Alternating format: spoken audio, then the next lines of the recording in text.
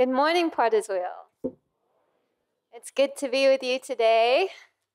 We've been in a series called Becoming, which has been about the Sermon on the Mount from Matthew 5.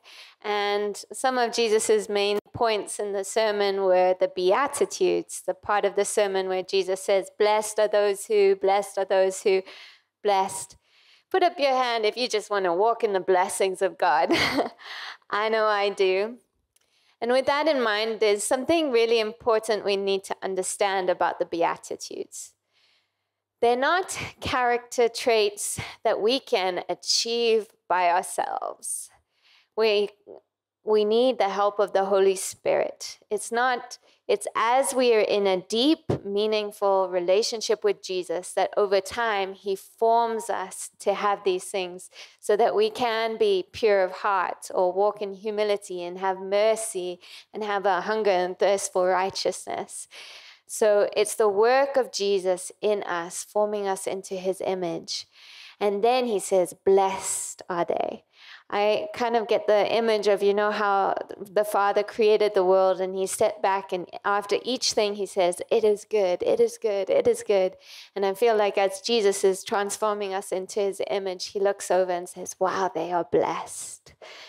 So if you'd like to learn more about the Beatitudes, Matthew Chandler does an amazing series on Right Now Media, and it's worth checking out. But today we're going to cover becoming righteous, and it's from Matthew 5, verse 6. So can we just read the first part of the verse together on the screen? The first part of the verse.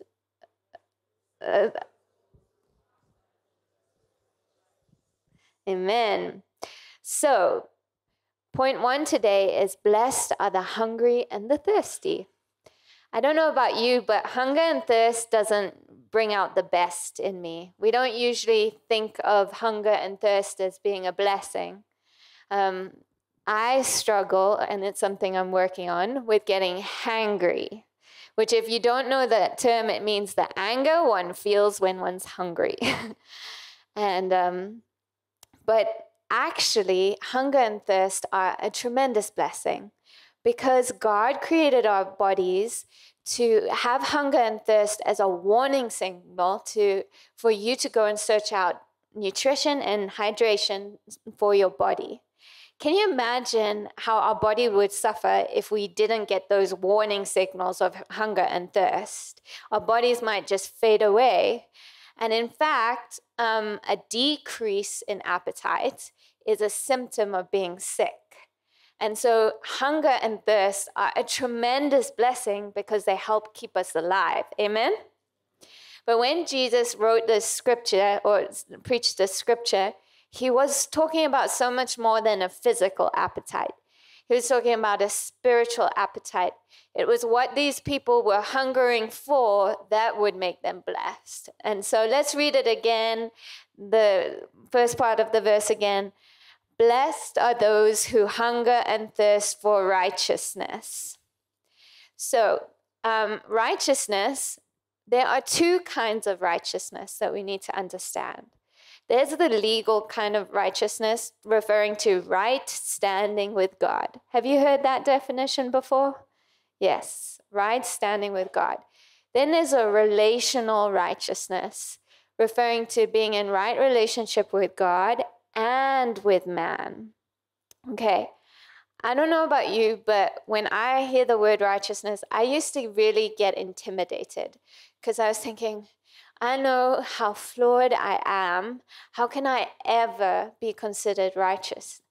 And maybe that's you too today. Maybe you're wondering, how can I, with my mistakes, ever be considered righteous? But in the scripture, Jesus is not talking about people who are already righteous. He's not talking about people who have got it together. He's talking about people who are flawed human beings that know they messed up and they have a hunger and a thirst or a desperate ache to be made right with God.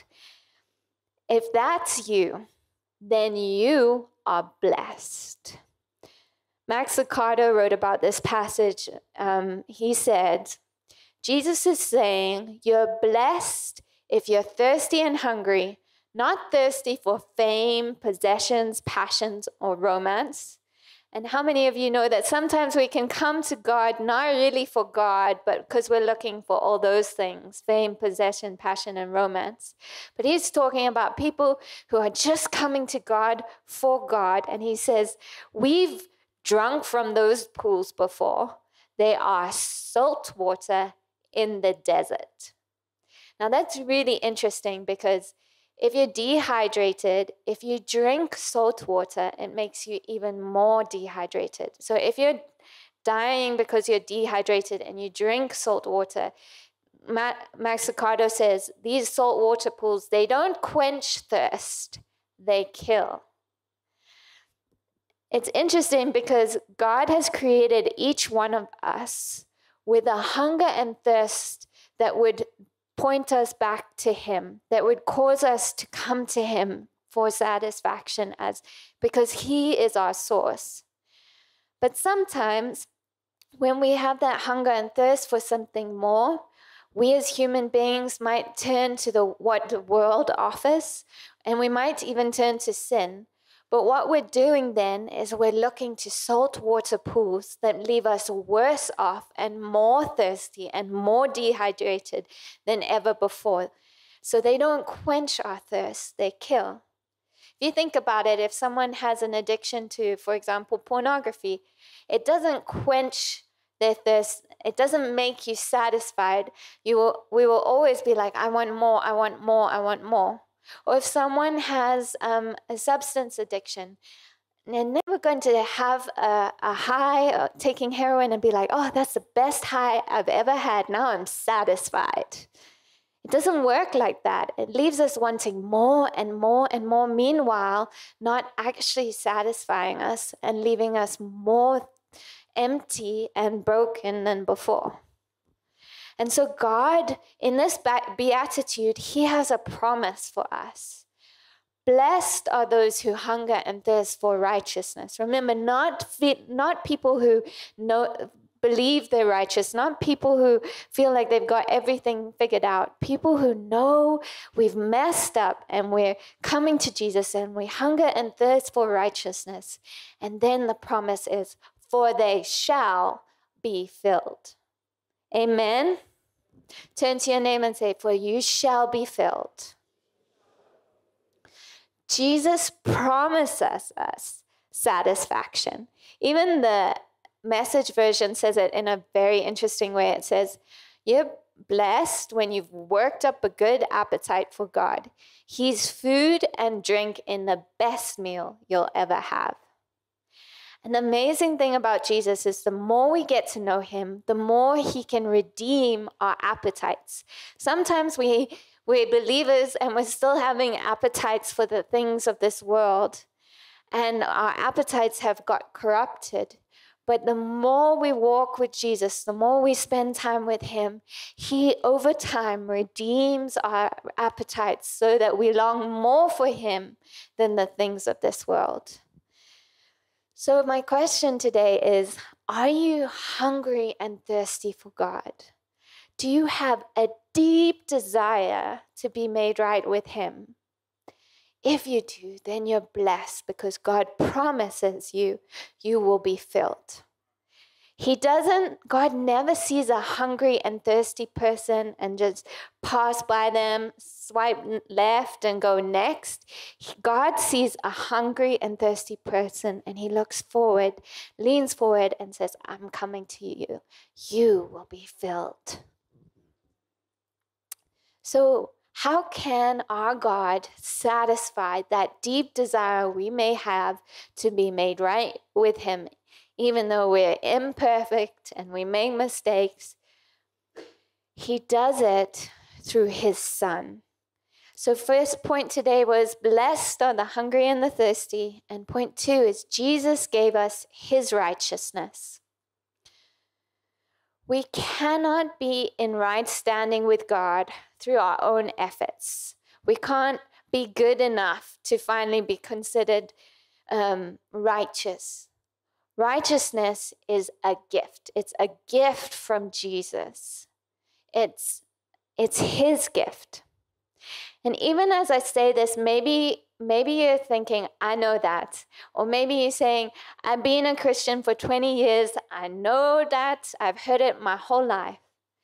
But even if that's the case, do we live like that? So many of us live like we believe God is mad at us. We're carrying shame, and we feel like when we're messed up, we're not welcome in his presence. But that's not what Jesus died for.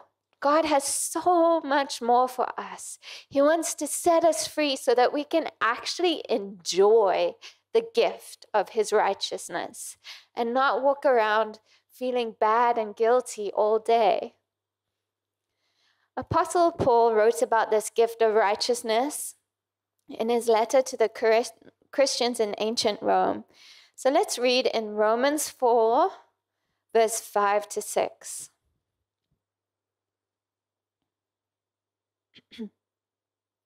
It says, "But to him who does not work," that means the person who's not trying to earn their salvation, not trying to earn right standing with God, but believes on him who justifies the ungodly, that's Jesus, his faith is accounted for righteousness.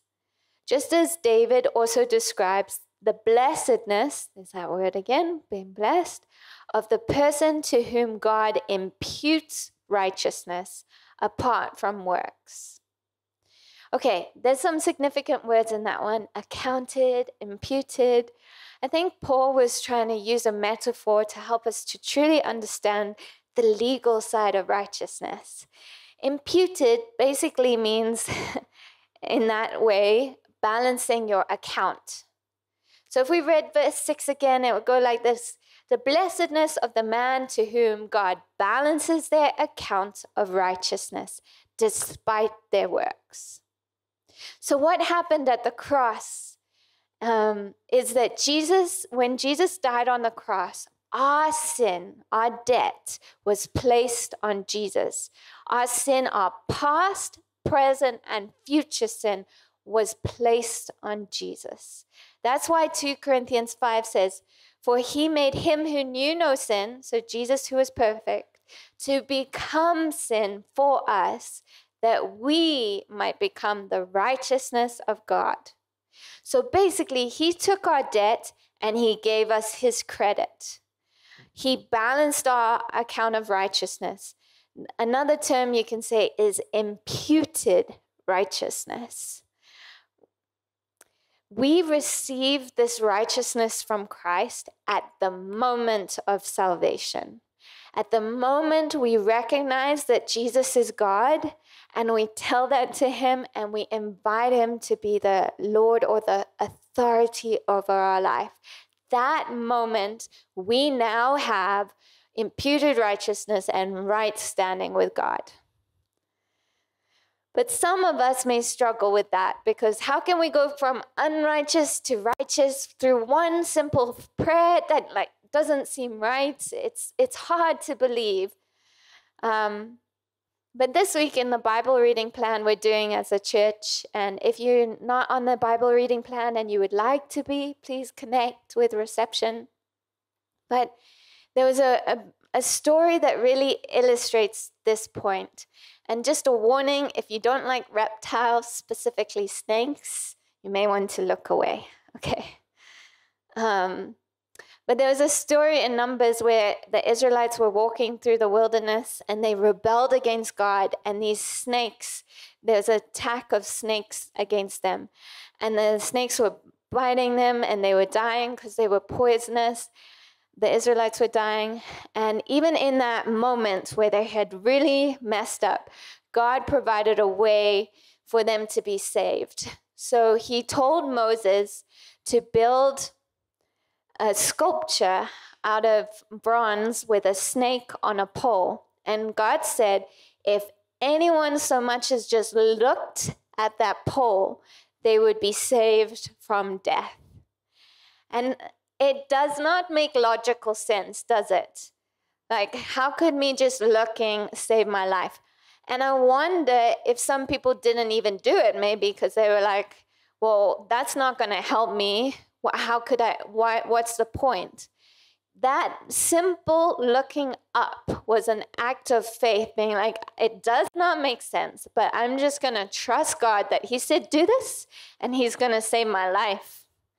And then later in the New Testament, the disciple John wrote about this in John 3, and he said, and as Moses lifted up that serpent in the wilderness, even so the Son of Man, Jesus, must be lifted up on the cross, that whoever believes in him should not perish, but have eternal life.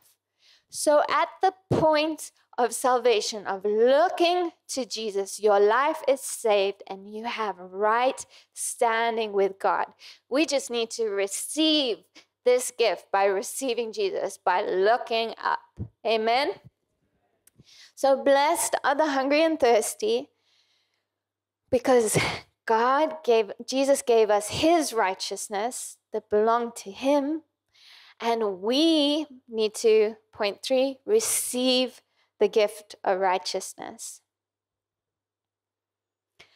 I get the sense today, just as I was preparing, that many are standing before the Lord and just so conscious of how unworthy you feel. Maybe you've been walking in rebellion against the Lord, or maybe you're just conscious of your mistakes. And I just saw just looking down and ashamed. And it reminds me of another story in Zechariah 3 about Joshua. And there's many Joshuas in Scripture. There's the Joshua who led the Israelites into the promised land. But there's also the Joshua who was the high priest of the nation. And there was a prophetic picture of him in Zechariah 3 that, let's just read this. And as you do, just take note of how the Lord responds. In the middle of Joshua and Israel's condemnation and shame, how does God respond? Then he showed me Joshua, the high priest, standing before the angel of the Lord, and Satan standing at his right hand to oppose him. And some people in here or online have been standing before the Lord, and Satan has been accusing you in your mind, just even in worship, telling you how not good enough you are and how far you've fallen. But then look what he does. And the Lord said to Satan, "The Lord rebuke you, Satan. The Lord who has chosen Jerusalem rebuke you." And I feel like the Lord wants to tell some people today, the Lord rebuke you, Satan. I've chosen this son. I've chosen this daughter. And then look what he does. With the dirty robes, that's symbolizing sinful acts. So then he answered and spoke to those who stood for him, saying, "Take away the filthy garments from him." And to him he said, "See, I have removed your iniquity from you, and I will clothe you with rich robes." Those rich robes, if you look throughout Scripture, there's so many examples of robes, and it representing the robe of righteousness as a symbol of righteousness. God wants to take away our filthy robes and clothe us in his righteousness. And that's what he did on the cross. Some here may feel like you're not standing before Jesus in dirty clothes. Maybe you feel so exposed. Maybe everybody knows what you did. And maybe you feel even naked before the Lord and the community. And the Lord reminded me of how the man in Mark 5 came to Jesus. He was out of his mind. He was running around naked and cutting himself, but he saw Jesus from afar and he ran to him, and God restored his mind, but also restored his dignity and clothed him.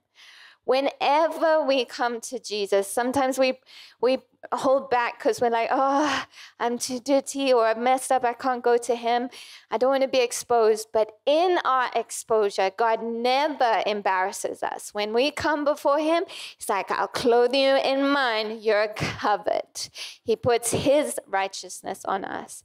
So today, we've got more to talk through, but before we move on, I would just like to give an opportunity for prayer.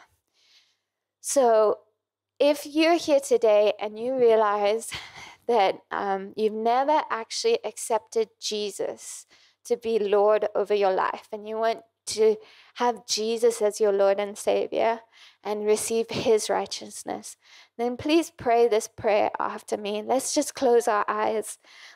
And if that's you, just pray this prayer. Like the Israelites looking up at the pole, let's look to Jesus. Father God, thank you that you love me and that you want me as a part of your family. I believe that Jesus died and that he rose again. I recognize that I am a sinner and I have been disobedient to you. Today I come to you and I repent and I invite you, Jesus, to be my Lord and my final authority in my life. In Jesus' name, amen. Welcome to the family for those who prayed that prayer. If you prayed that prayer, can I just encourage you, afterwards there's going to be an opportunity to come forward for the ministry team to pray for you. But also, if you don't, then please, when you go home, share with a loved one what you prayed. But then I'd also like to give an opportunity to pray. Maybe you know the Lord. Maybe you've known the Lord your whole life. Like Joshua, he knew the Lord. He'd grown up in a community that loved the Lord, but he was standing before the Lord in dirty robes. And maybe you feel like that today. I just would like to give you an opportunity to repent so that you can experience just the freedom of being made righteous before the Lord. So if that's you, let's just all close our eyes again and pray. Father God, I come before you today. I know I've been disobedient to you. Please forgive me. Thank you that you are merciful. Would you take away my filthy garments and clothe me in your righteousness? In Jesus' name. Amen. All right. So now we've received Jesus' righteousness. What happens next? Point for today is now we walk in his righteousness. So blessed are the hungry and the thirsty. Jesus gave us his righteousness, receive the gift of righteousness, and then walk in his righteousness. Often when we receive Jesus and we believe in him and we're born again and we're now Christians, so often, and I've fallen for this many times before, so often we now fall for the temptation the Galatians church did, where we now try and pay back to Jesus the debt he paid. We try and earn our salvation even though it's been given to us. Romans 4 talks about this. Let's read it together. Romans 4 verse 4. Now to him who works, that means the person who's trying to earn their right standing with God, their wages are not counted as grace, but as debt. But to him who does not work, so the person who's not trying to earn righteousness, but believes on him who justifies the ungodly, his faith is accounted for righteousness. And so can I just actually speak to the parents today quickly? Parents, so many of the youth and the children that I speak to genuinely believe when we ask them, how do you get saved? They believe they get saved through living a good life. And so I just ask you to emphasize to your children that that's not the case. Living a good life, living right is important, but that's not how we come to Jesus. We get a free gift by believing in him, and that's how we are saved, by making him Lord over our life. So please, parents, can you please make that clear to your children? Because so many of them really don't understand. And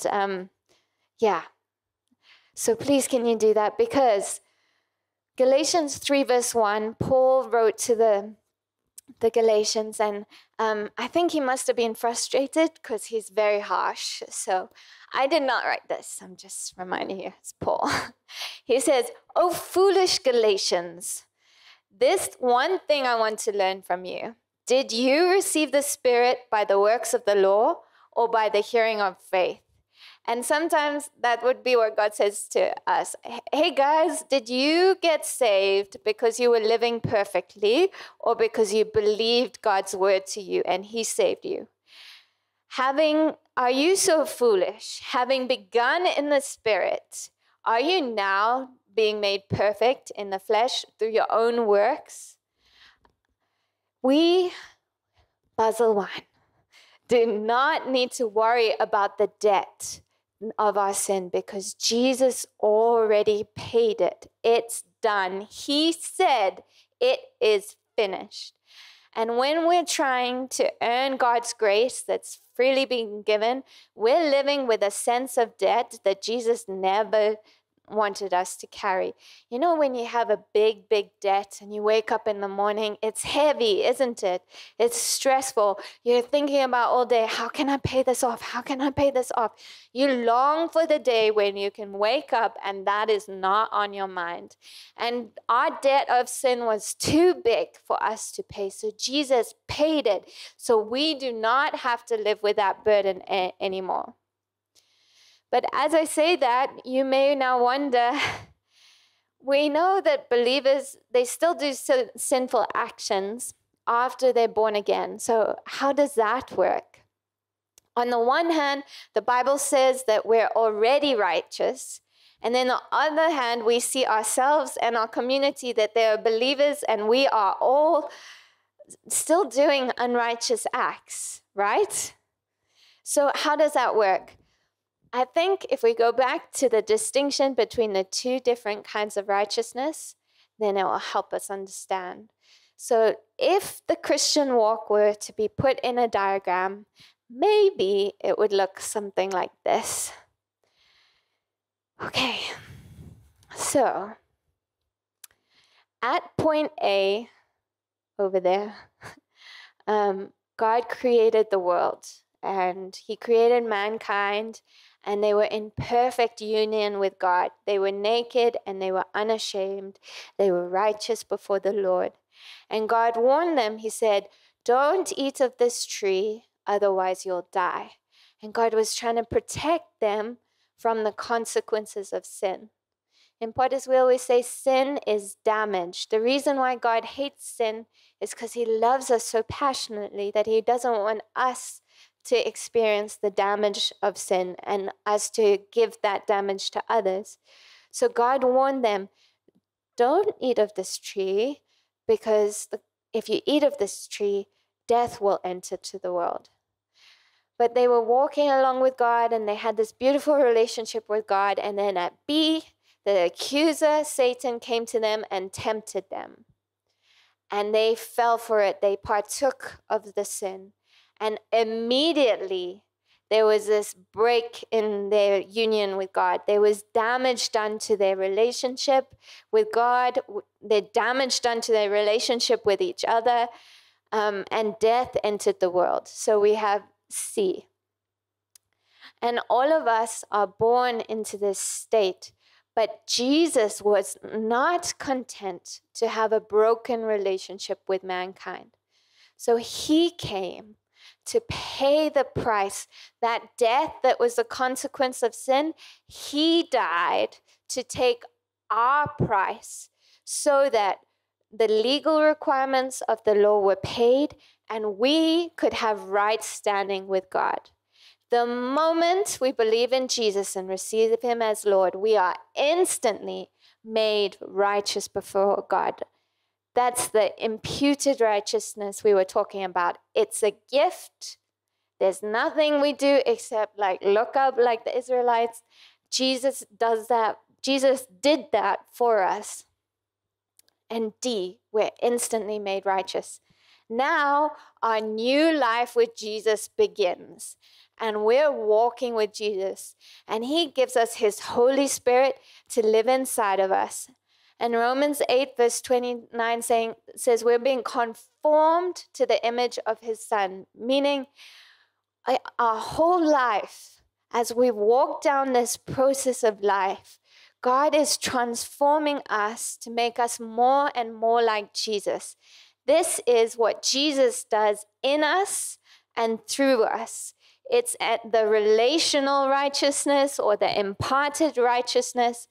This is the right relationship with God and man. That as you're walking down this path, maybe God reveals, oh, you've got a problem with gossip. So you let that go.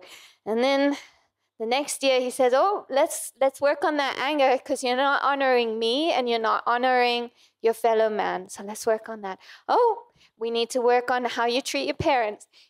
So this is a lifetime process.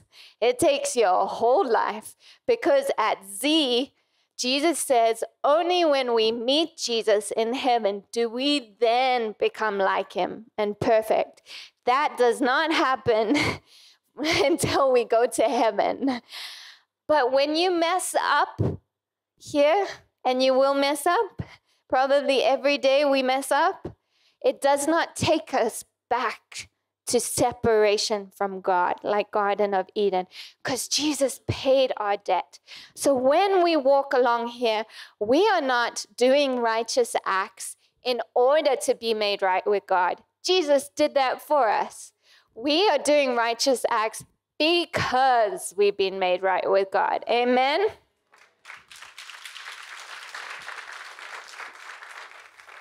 So I'd just like to share one final story with you. As a worship team, please can you come up? This is a true story from a long, long time ago, back when corporal punishment was still legal all over the world. Thankfully, times have changed. But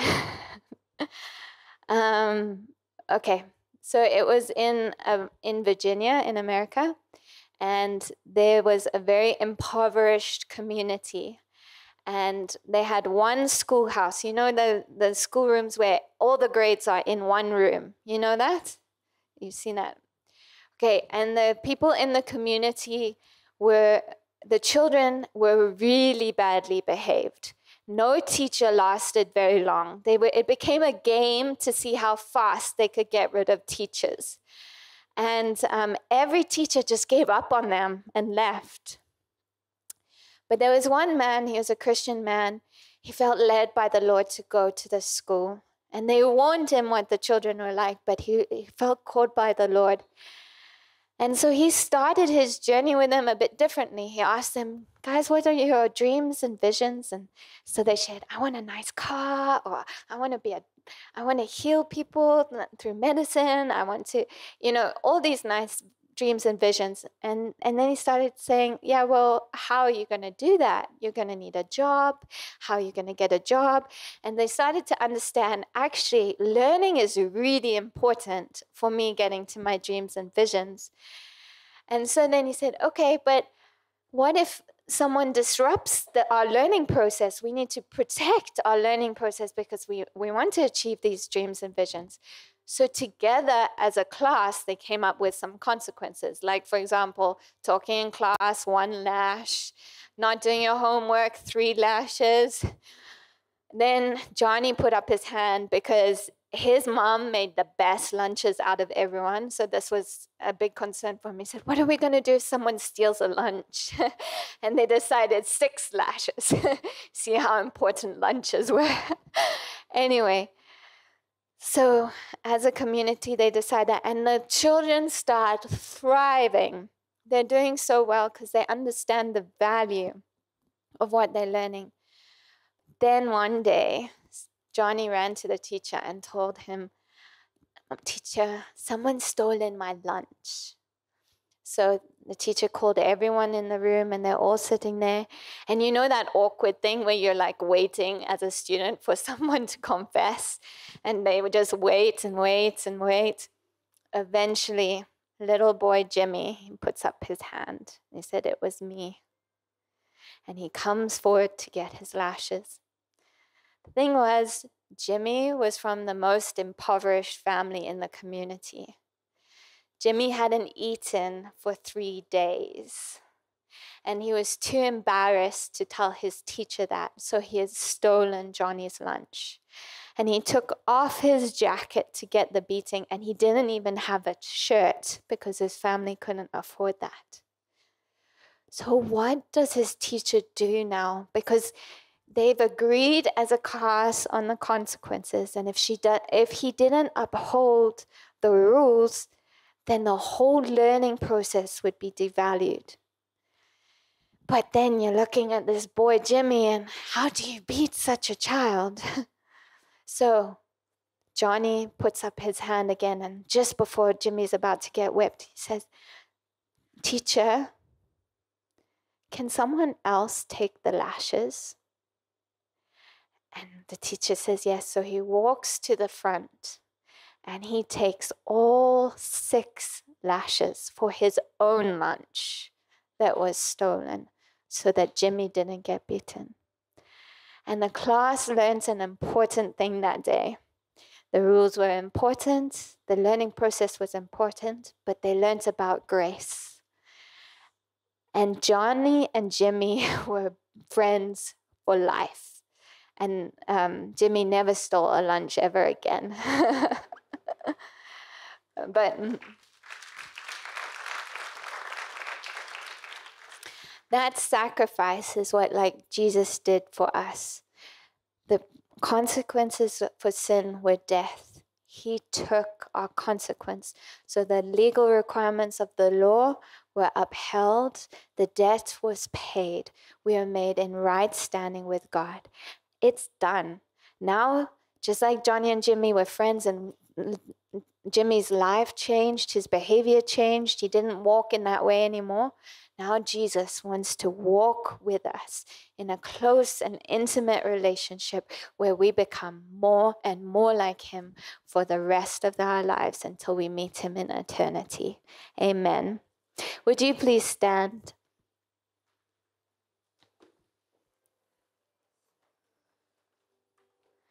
We're going to sing a song now, just called Hold Me Now, where let's just thank the Lord for what he did for us, that he took our penalty, our lashings, and our cross.